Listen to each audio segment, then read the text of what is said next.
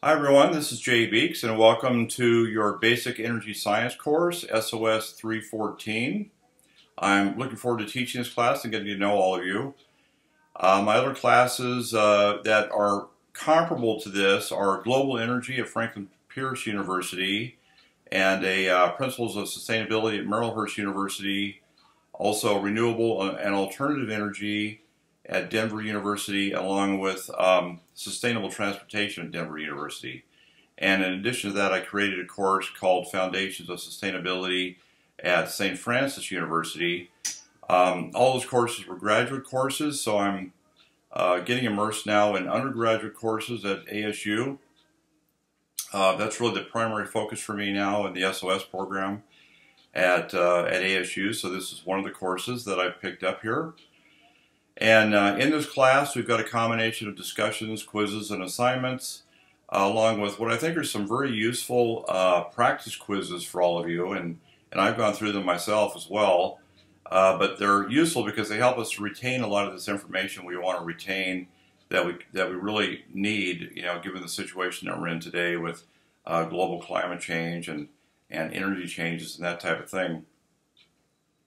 So as you know, the text for this course is an ebook entitled Basic Energy Science, A Citizen's Guide to Energy Choices by the author is Kelman. And then all the other sources we have in this course are provided, and they're electronic and along with references, etc. So this is a 7-module course with topics ranging from coal, natural gas, fracking, nuclear energy, renewable energy, wind and solar, etc., and transportation and our uncomfortable dependence and continued dependence on oil for getting around.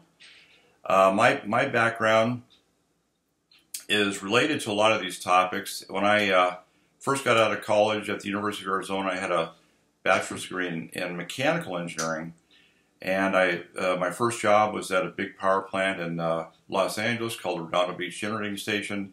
It was an oil and gas plant, 1,600 megawatt. And then from there, I went on to the Mojave Generating Station, large coal plant down in the southern tip of Nevada. It was also 1,600 megawatts. I worked as a reliability engineer and as a design engineer and as a performance engineer in all these places. Then transferred over to a nuclear plant, and I worked at San Onofre for about 5 years in the design group. I was a systems design engineer working primarily on heat exchangers, including the pressure vessels at San Onofre. Then transferred up to Trojan and worked on, which is another nuclear plant in Oregon that's now shut down, and was working on valves and was a maintenance engineer up there. But it's interesting when I think back on this that all these plants I worked at, they're all shut down now. They're all either nuclear or coal or oil and gas. They're all big. San Onofre was 2,300 megawatts. Trojan was only about, I believe, 1,100 megawatts. But they were all, large capacity plants, and they're all no longer existed. I remember when I got out of college, I was thinking, well, I'm going to work in some power plant or some utility for the rest of my life, and it's just going to be, a very stable industry. And this turned out to be a totally non-stable industry. So I think that's pretty interesting. But anyway, a lot of my experience other than teaching has been firsthand with dealing with energy, dealing with coal, dealing with oil, dealing with nuclear energy, and really being kind of on the front row seat as a design engineer working with these systems. And, I can tell you from firsthand experience, they're very, very dangerous places to work.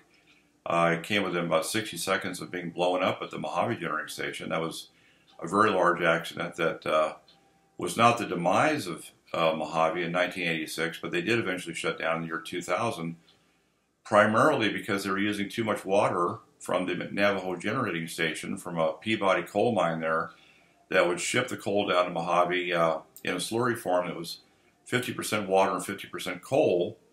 And the Navajos were okay with the coal, but they finally reached the point where they weren't going to give up any more water. So that was the demise of Mojave in 2000. So I think it's very interesting that we see that we're making these transitions.